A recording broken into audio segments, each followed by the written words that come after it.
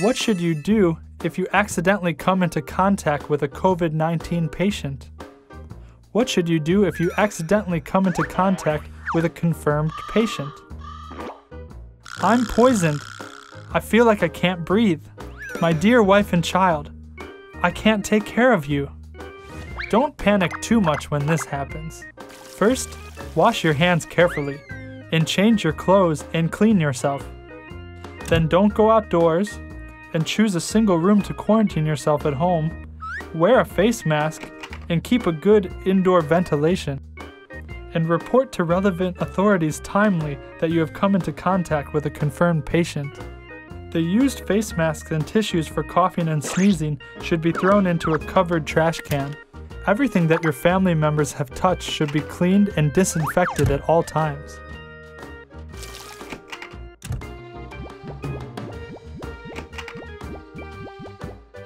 Take your temperature once in the morning and again in the evening.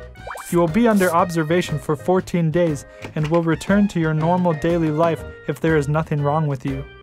Got it.